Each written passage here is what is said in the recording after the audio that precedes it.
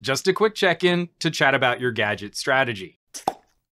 There's a lot going on in the world today, and many companies are still hashing out their work from home strategies with their employees. On top of that, we're getting through the summer, schools are going to be back in session soon, and there's probably going to be a run on laptops and Chromebooks and tablets. A number of retailers and manufacturers concerned they might not be able to meet that demand. In this age of social distancing and sheltering in place, whether you live on your own or you're the family IT department, we've never leaned on compute power harder than we are today. If you've got any of my videos in the past, you probably know where I'm going with this, but if you need to outfit a spouse and a child or multiple children and still have some kind of screen for your own use, you should not ignore the power of your phone. A phone is just a computer in a cute, pocketable shell. I know we like to draw these imaginary boundary lines in between different products, but ultimately this thing chews up information and spits out results, so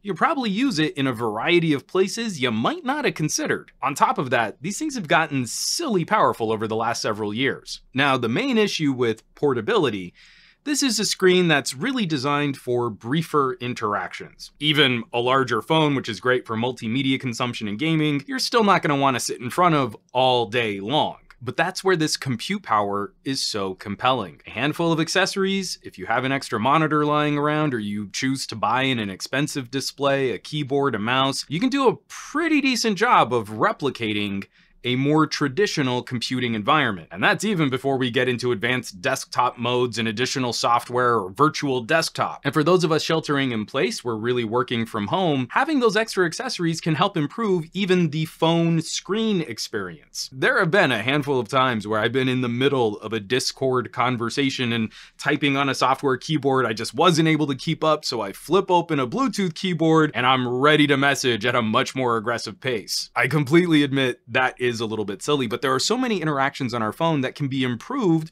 by more traditional computer accessories. I feel this global situation took some of us by surprise. We weren't really stocking up on a family computer. Maybe we have a laptop lying around, maybe there's a tablet or just a spare smartphone. There are so many opportunities for us though to really maximize the potential of each computer chip, every CPU in our homes. A laptop in the household might become more of a family computer moving around to who needs it at a specific time. That doesn't mean you still don't need to get other things done or be accessible for other communications issues while the laptop or the computer is being used by someone else in your household. And best of all, these accessories usually aren't that expensive if we're looking at a laptop hub or a better keyboard and mouse or a gaming headset so that you can kind of block out the world around you when you're talking with your coworkers. Modest but targeted investments to your tech portfolio, and you're gonna get a lot more use out of the products you probably already own. And I like showing this stuff off because I genuinely do use mobile products like this, where I'm editing video, creating content, writing out scripts, replying to PR. And I like having the flexibility of not always having to sit in front of my workstation all day to accomplish some pretty high level work. If you're in a situation where you just need another screen to get some extra work done, don't forget about your phone. And I want to hear from the folks that regularly follow my channel. I'm sure there's going to be some discussion below this video. What are some of the other strategies you've employed to help expand on a multiple screen, multiple computer family style arrangement? Do you have to keep a calendar of who gets what computer at what time, or are you working on individual screens for individual people? Drop some comments down below. I'm sure there's some discussion here which can help other people who are looking at similar situations. As always, thanks so much for watching, for sharing these rambling editorial videos, and for subscribing to the channel.